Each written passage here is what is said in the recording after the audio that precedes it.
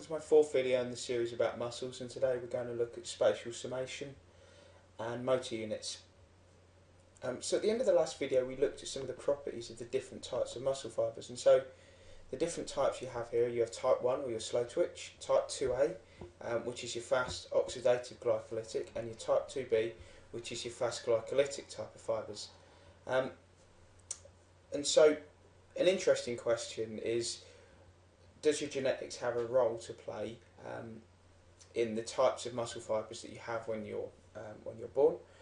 And does training affect any of the proportions of these types of muscle fibres? So if you think about it, if you look at some of the list of things that the type 1 muscle fibres have, and particularly look at some of the functional things here, so a high aerobic capacity, high fatigue resistance, that would make them better suited to longer distance endurance events. And if you compare that to type 2A and type 2B, specifically the type 2B, those have a very low aerobic capacity but very quick contractile speed and very high anaerobic capacity.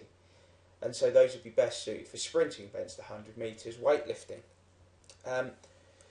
When you are born, your genetics determines the proportion of these muscle fibres. And so if you're born with a certain proportion of type 1, type 2A and type 2B, that's what you're born with. There is one type of conversion that is possible.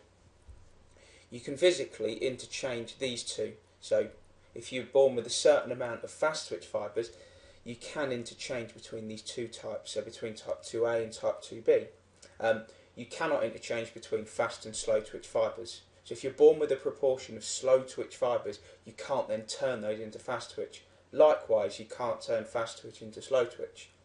But like I said before, you can turn this one into these types of fibres.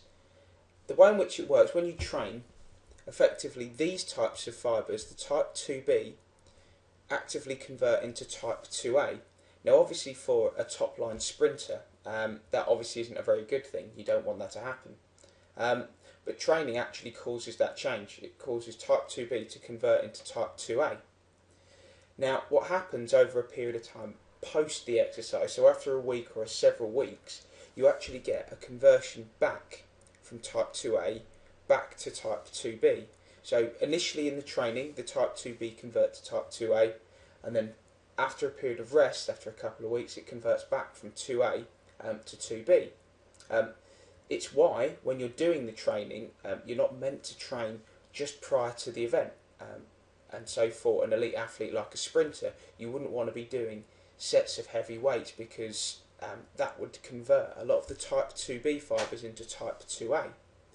And so therefore, during the race, you'd have less explosive power and you possibly wouldn't be as quick. So in the run-up to major events, you'll find that athletes will taper down their activity, and therefore they'll allow the conversion back from 2A to 2B.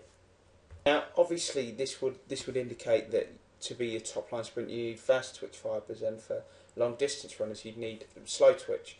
However, the muscle proportions doesn't always guarantee success, but it's a reasonable indicator. You would expect to find that the majority of athletes who are in the world's top 10 for the 100 metres, you would expect them to have a higher proportion of fast twitch fibres, and you would therefore you'd expect the top 10 marathon runners to have a higher proportion of slow twitch fibres. Back to some key terms that you'll need to know. So a motor unit. A motor unit is its motor neuron and its associated muscle fibres, and so a motor unit can come in several types. It can be type 1, type 2A or type 2B. The all or nothing law states that each muscle fibre within a motor unit either fully contracts or does not contract at all. So there's no half contraction, and therefore it's referred to as the all or nothing law.